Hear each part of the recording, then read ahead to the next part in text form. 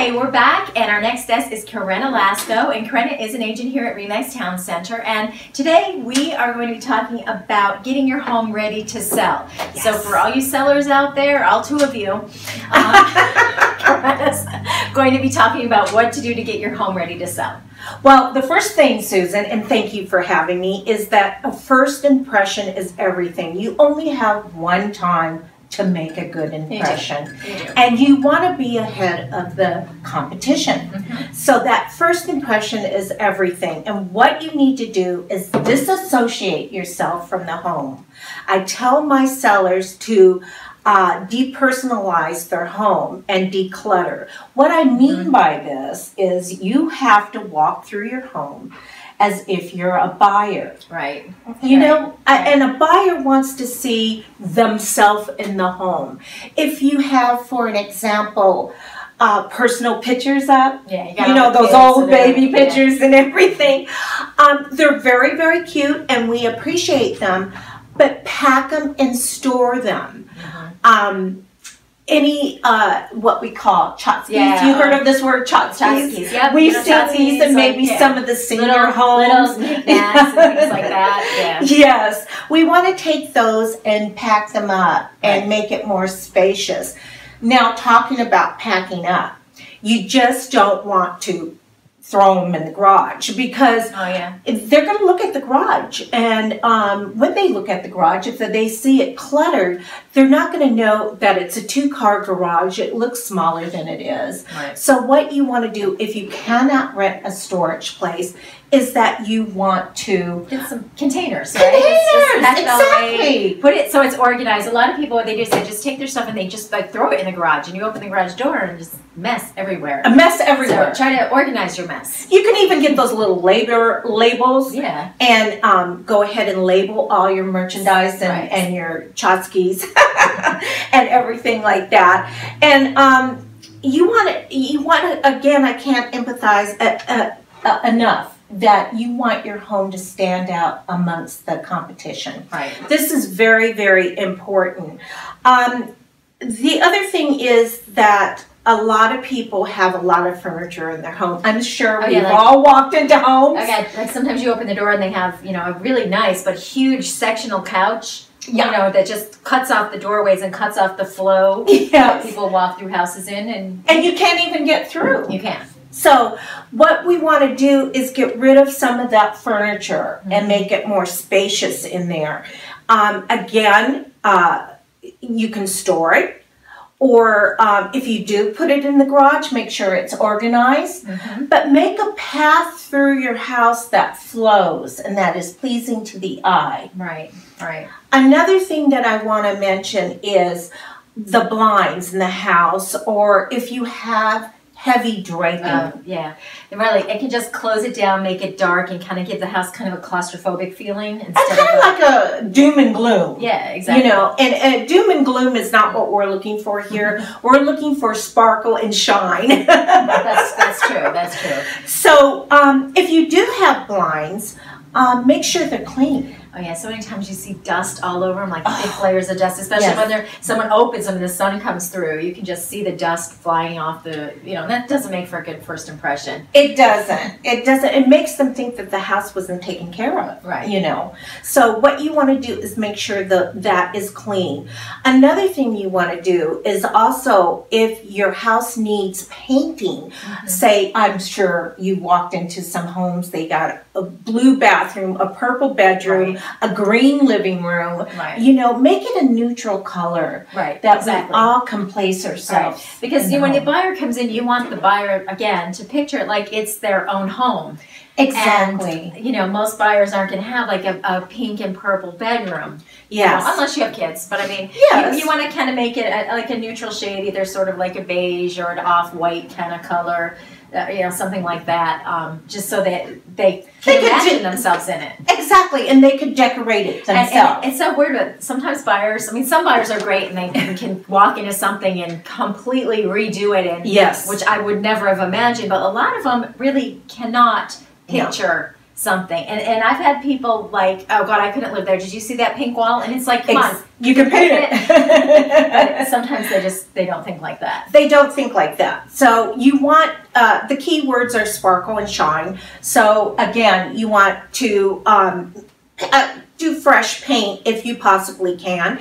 And another thing is, if you do have carpet, make sure the carpet is clean. We're not asking you to replace the carpet, again, because the buyer might want to decorate himself. He may want to pull up the carpet and put something else down. Yeah. So, but we do want that sparkle and shine. Give it a good steam clean. A good steam clean. So it looks fresh. Yeah. It smells fresh. The other thing I was thinking too is smell, like you just said. It's like if you walk into a house and it smells like cigarettes. I was just going to say that. Or it smells like dog.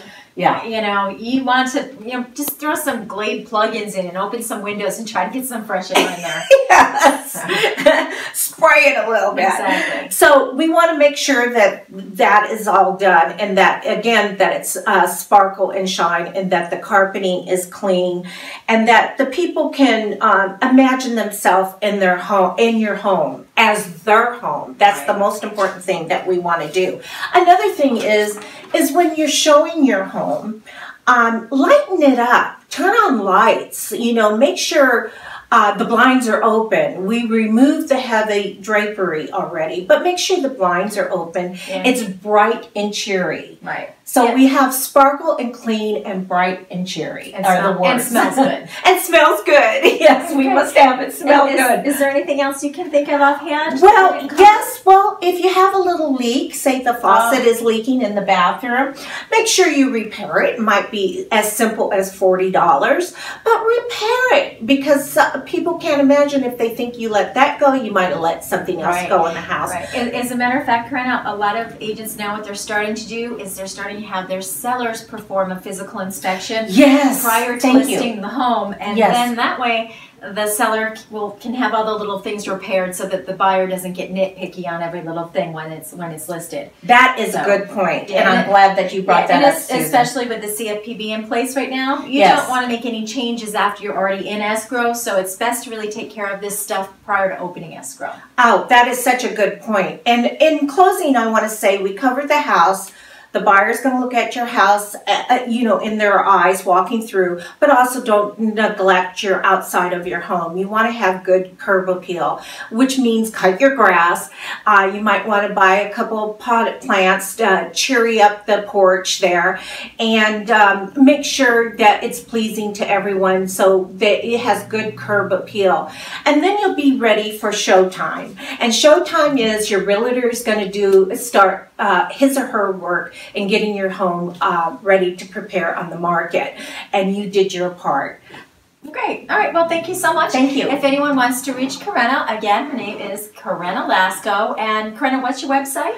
My website is Carena'LaskoHomes.com, and it's 818-489-6973 is my phone number, and it's been a pleasure. Oh, okay. Thank you so much. We really Thank appreciate you. it. Thank you for having me. All right. We'll be back in a minute. You dreamt of a condo next to the train. Then I showed you how it shook as it came. And you saw close to and next to are not quite the same. Let a RE/MAX agent guide you. RE/MAX, dream with your eyes open. We're back. Our next segment is A Day in the Life of a New Agent, and we have Majid Malik and Karina Rosales. And guys, this week you were cold calling. What can you say about cold calling? Well, I do have to say that it has its name for a reason. Cold calling, you do actually have to have cold blood and also a thick skin. The reason being is because you're in the middle of saying what you have to say, or your pitch to the other person on the other side of the phone, and you're not 100% aware of if they're going to actually hang up, or they're going to continue speaking to you, or they're actually going to vent to you about their day. And I'm not saying in a whole positive way. Yeah. I've had multiple phone calls, people telling me not to call, stop calling me, take me off your call list. But what they don't understand is this, that as a realtor, it's my job to see whether or not who needs our help and our assistance in order to get their home sold, right? Right. So I'm just doing my part of the job, of course, of prospecting, and that is the cold calling part. And I do have to say it's a wonderful experience so far. My team and I really do enjoy it because this is how we get paid. Yeah, you look like you have fun. They've got the music going and lots of energy back there, and it does. The thing is you've got to be able to laugh it off when someone's rude to you. And your job is to find that one person that is ready to go. How do you feel about it? Well, it is very difficult to actually get a lead from cold calling. But you got one. Which I got one, which was very exciting. But yeah, it does take a lot of work. It does take numerous phone calls, every morning I've been doing it, for 2 months now? Maybe even more. And it's very difficult to try to have a conversation with someone and actually get them to be interested in what you're trying to provide. But it's very fun. It gets the job done and it gets you out there. Yeah. Well, one good thing too is you both speak a bit of Spanish, and I know that you've often got people who will speak Spanish, and you're able to at least translate the scripts. So that's great that you can do that. Yeah. So once you guys start your actual practice in about a month or two, you should be ready to cold call, right? Yes. So you've already pretty much integrated it almost on a daily basis. So that's really good. I'm really proud of you guys. Let's take a look at the video that we shot the other day of them actually making their phone calls. Going live, going live. Hello, hi, my name is Majid Malik with RE/MAX Town Center, and I was wondering, when do you plan on moving? Or if you're interested in knowing the value of your home, please feel free to contact me back at 818-669-5106. Hi, my name is Giuseppe with RE/MAX Town Center, and I was wondering, when do you plan on moving? Or if you're interested in knowing the value of your home, please give me a call back at 747-258-6622. Thank you once again. This is Giuseppe with RE/MAX Town Center. We'll see you. Okay, great. Are you interested in you're looking into moving really soon, right? Oh, great. Let me go ahead and take down your information really fast. No, I think I have it right here. 17807 Collins Street, Encino. Okay, thank you so much. Really appreciate that. Okay, great. I'm going to go ahead and transfer you to my realtor. 1 second. Hello. My name is Hatteras St. I was just wondering if you're interested in the value of your home. Solace with RE/MAX Town Center, and I was just wondering, when do you plan on moving? If it's in the near future, or you would simply love to know the value of your home, please give me a call at 818-212-3319. Once again, my name is Karina Rosales with RE/MAX Town Center, and my number is 818-212-3319. Thank you and have a nice day. Voicemails. Cut it. See this? Gotta stretch the fingers for this dialing pad over here. You see this? Gotta stretch them out. Look, I have to stretch my finger real quick, like this.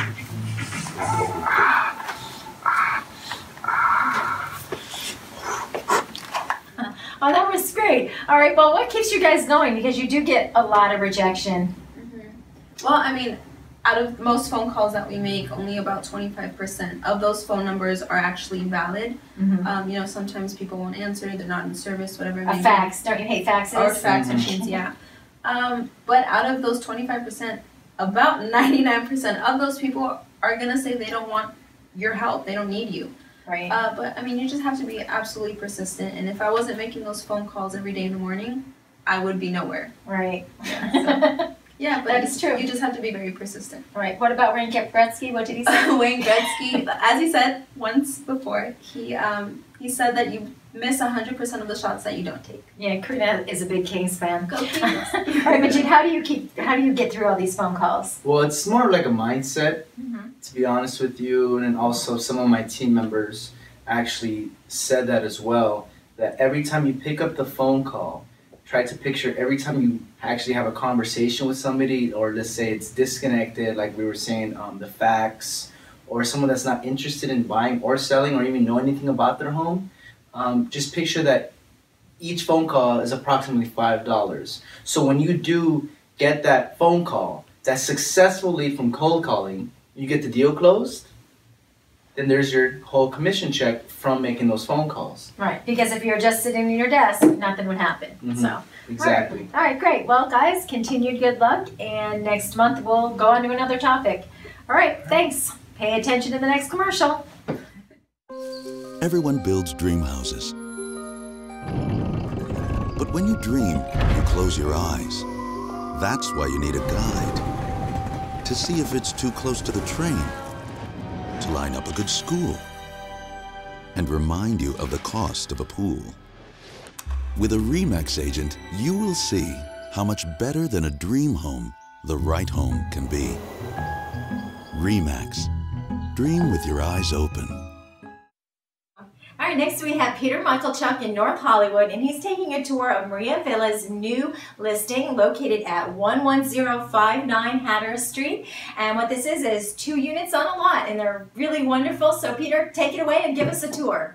Good morning. My name is Peter with RE/MAX Town Center, and one of our agents, Maria Avila, is here to show you her new duplex. 2 wonderful units, newly built, and absolutely gorgeous. Maria? Something you will love in the city of North Hollywood. Please come and see inside. I'll show you what we have. The 3 bedrooms, 2 baths, beautiful high ceiling. Maria, this place is awesome. We've got 12-foot ceilings, recessed lighting, and just absolutely gorgeous. Everybody will love this property. Come and see.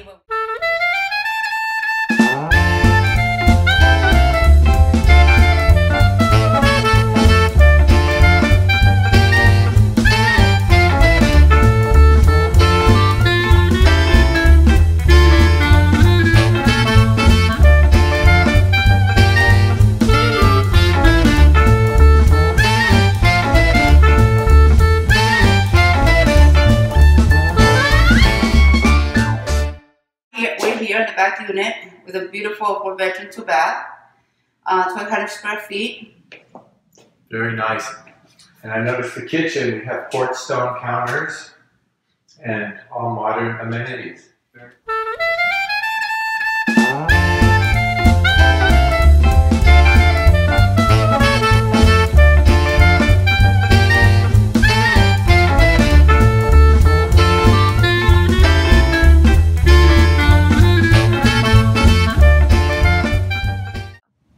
Maria, as we're leaving, I want to thank you very much for allowing us to look at your incredible duplex.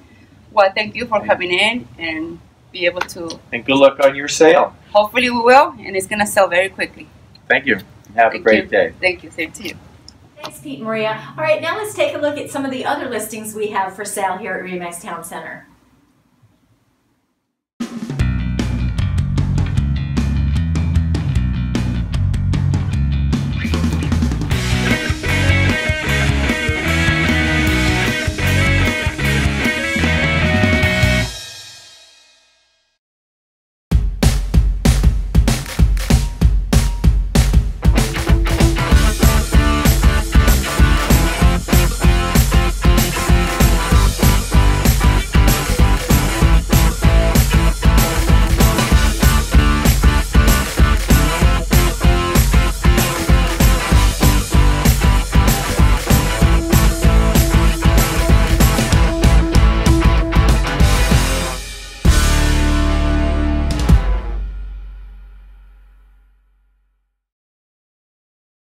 Thanks so much. I hope everybody enjoyed the broadcast and have a great Thanksgiving, and we'll see you next month.